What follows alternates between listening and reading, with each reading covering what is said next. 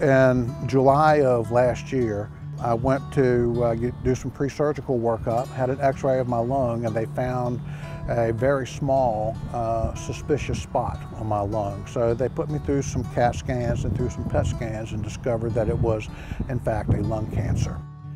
I didn't think about what it would be like not to sing again until I had the lung removed. When you're a singer, you worry a little bit about your ability to have breath control, which is what you need to support singing.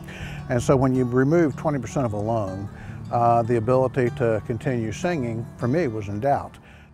My first thought was, I have a 3-year-old, or two, at that time she was 2 years old, and I thought, my goodness, I would like to take care of this and live long enough to see my daughter grow up, at least make it the age of going to college. I love her enthusiasm. She's always positive, always happy.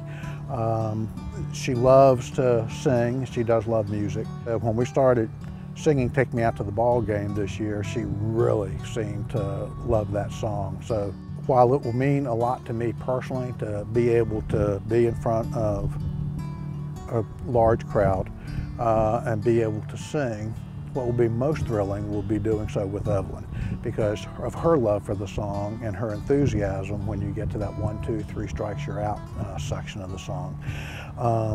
And so it'll just be very personally gratifying, both on a personal level with respect to having the ability to sing and sing in front of a large crowd, but most especially to do it with my daughter.